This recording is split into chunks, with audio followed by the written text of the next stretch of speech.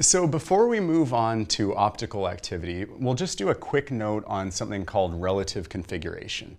Remember that absolute configuration is all about priority and it is either R or S. Relative configuration is something slightly different. What happens is if you change one substituent, but the other three remain in the same configuration as before, then that means that these two things are in the same relative configuration, meaning that the three remaining substituents are all in the same positions.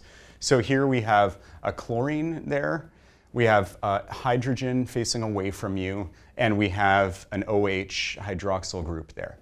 And the only difference is here we have the methyl group, and here we have a fluorine atom. And so relative configuration is when you change one substituent, but everything else remains in the same spatial configuration relative to that central carbon and to each other. Something else to be aware of is that things can have the same relative configuration, but because of the priority and numbering rules, can actually have a different absolute configuration. And so here, the chlorine is number 1, the hydroxyl group is 2, and the methyl group here is priority 3. And remember that because the hydrogen is facing away from us, we can just say that if this moves in a clockwise direction from 1 to 2 to 3, that this is clockwise and therefore it is R configuration. R and clockwise are the same when the hydrogen or the lowest substituent is facing away from you into the page. Now here, this still has the same relative configuration. We have chlorine, we have the hydroxyl group and the hydrogen, with the one different substituent being in the same position.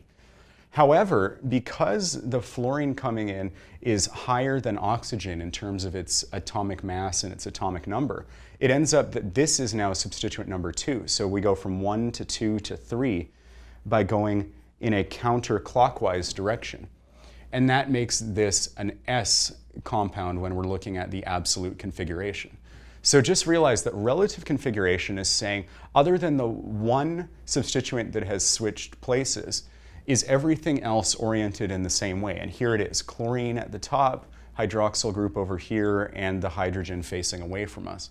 However, sometimes things can have the same relative configuration, but that can result in a change in the absolute configuration. And so don't get tripped up when questions come up about the different configurations. Absolute is R or S, and it's based on the clockwise or counterclockwise orientation of high priority substituents when you are facing the lowest priority atom away from you.